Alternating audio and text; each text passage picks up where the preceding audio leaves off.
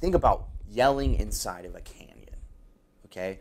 When let's say you're at the Grand Canyon, you yell as loud as possible, and then all of a sudden you hear these things, it's like your own voice is bouncing back at you. What's happening is that sound is hitting a surface and it's traveling, and your ears are receiving different parts of that signal at different times, so it sounds like an echo. Now, in the early days of recording, the way that they would simulate these things is they would actually put a microphone inside a chamber. It was called an echo chamber. And they would put a speaker, and then they would put a microphone at the end of that chamber, and then they would record the audio that went through it.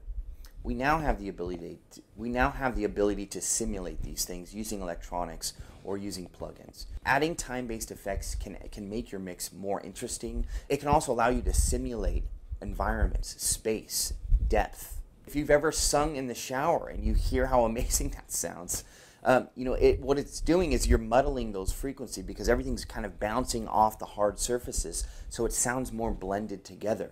So time-based effects are a huge part of adding depth, adding interest to a mix. Our staple is one-on-one in an actual studio. So whereas you'd be theorizing in a classroom, what you're doing is you're working with an artist or producer who's worked with bands that you know, who's worked with hip-hop artists that you absolutely love, who's worked with your favorite female vocalist, who's worked with tons of professionals in the industry. This is what makes this thing special. This is what makes this different from anything else.